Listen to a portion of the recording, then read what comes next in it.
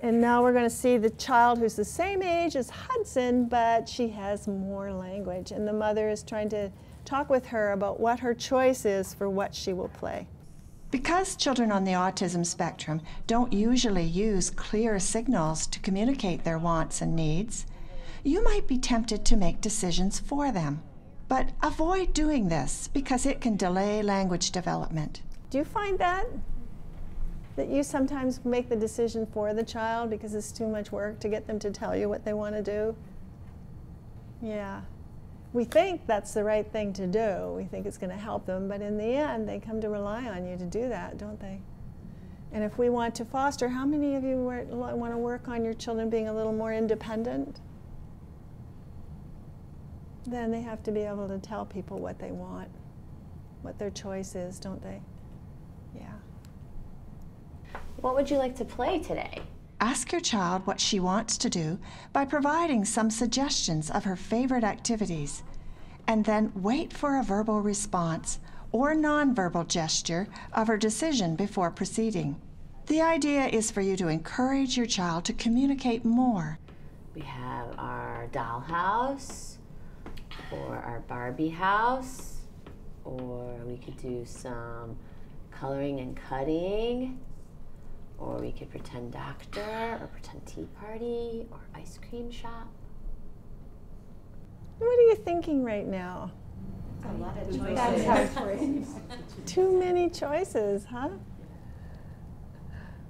Why do you think we do that sometimes? We want them to know they have lots of choices. They want them to know they have lots. The girl's not giving any indication what she wants, so Yeah. she just keeps listing. Just hoping she'll come up with something that she wants to do. Yeah. So it can be kind of overwhelming, isn't it? How many choices do you want to give your child? Christine, 2? And 2 choices that we know they might like, huh? Or there might be a reason to have one they don't like. Let's talk about that in a few minutes. Okay. Is there something you want to play today? Ice cream. You want to play ice cream shop? Okay, we can do that after Ice cream snack. shop is just ice cream. Just ice cream? Okay. Okay, so she does eventually get an answer from her, doesn't she? But how might she do it differently next time? Douglas, what would you say to her? I would say slow down. Take a breath. Yeah, and how would you, let's say that Patricia is your child and you're giving her, you're offering her choices. How would you say it to her? You can turn to Patricia. I would say Trish. Well, which, because she doesn't like Patricia.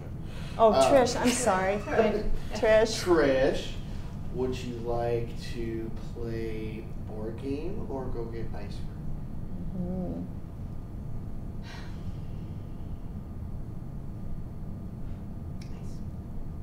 Ice cream. Okay. So what did Douglas do? He slowed down. He slowed down and Limited choices. gave the choice, and then what did he do? This was so key. He waited, and it might be a longer wait than that, and many times. So when you're giving your child a choice, we saw in this vignette, the child had a lot of language, right? So she used a lot of language, maybe too much language in terms of giving her choices. But let's say we're dealing with Demetrius again in this time. So do you, how do you usually give him a choice of what he's going to do? For eating, I will usually hold things up. And say, you know, Excellent. Can you show us? So I would. This is going to be your child here, and she does. This is Demetrius. Demetrius, time for snack. You want banana, orange? Which one? Good choosing. Okay, so what did she do? What did she demonstrate? Very simple. Simple. Apple, orange. Held them up in his line of sight and waited for the response. And waited for the response. And the response was? Just had to point. So she reinforced that right away. Did she choose 2 things that she likes? like as a parent, would I do that? You're giving her. I would probably choose 2 things I know my child would eat, and either one are okay with me at that time. So she can choose one or the other. So I mean, that's where you're using the concrete object there. If you happen to have it, we happen to have it. Just a little point I might make. If you had the banana, would you want to offer the whole banana or the whole orange? I probably would, because my child would eat the whole thing, but maybe some kids Yeah, wouldn't. no, but I mean, what do you lose the advantage of being able to do? Oh, ask him again. I would make more choices. Yes. Okay, how many of you use pictures with your kids? Some of you? Okay, principal. So you use them quite a bit? So with Demetrius, you probably do quite a little bit too, right? Because he doesn't speak at all and your child doesn't speak? He's very limited verbal. So how do you use the pictures? Do you teach them what the pictures are first? We usually teach them. There's a process. Uh-huh. We have to get them to that. We have to get them to recognize what's one or the other. Yeah. Especially with food. Yeah. And then So he has to recognize the picture. That's right. Okay. So, So Douglas, come on here for a minute, because I know you know how to do this. Right? Should we do this one, the ball? Okay. You're going to teach him the ball? Yep. Ball. Okay. Okay, so your child can be Marlee, and you're going to show us how you're going to teach him what the picture is. Okay. Correct? Yep. Okay. Okay. So I'm gonna come over here. Okay. Marlee, ball. You say ball. Ball. Ball. Ball. Ball. Ball. What's this? Ball. Very good. He has to get the ball, That's right? right.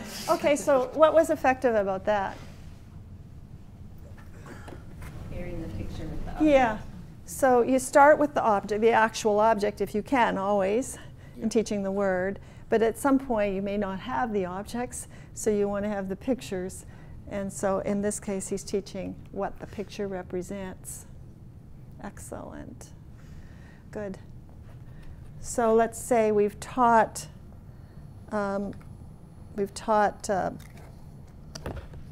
Play-Doh, so we know what Play-Doh is. So then our activity choice would be for a child who doesn't speak. We've taught them both those things. Then the next level, those things go away. Do you want the ball or the Play-Doh? Which one, Marlee? Ball, Play-Doh. You can wait. Ball. And you said, ball. Wow, you said the word ball. Here's the ball. Okay, so you might want to give them an opportunity to say part of the word, ball, which she did do. And I told her to wait, and she didn't wait very long. Because a lot of times we get impatient. We want them to answer too quickly. Yeah. So now, in this case, we know that Kim hates Play-Doh. She does not like the feel of that Play-Doh on her hands at all. So what we're trying to have you learn to say is no for that. Okay? Okay, Kim, do you want the Play-Doh?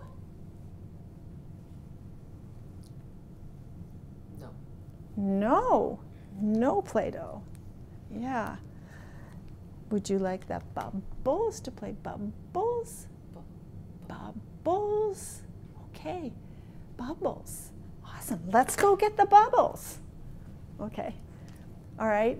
So at some point, you also want them to know how to say no, so that they can say no to the options. So you're not every time giving them 2 choices. It depends what we're working on there. Does that make sense?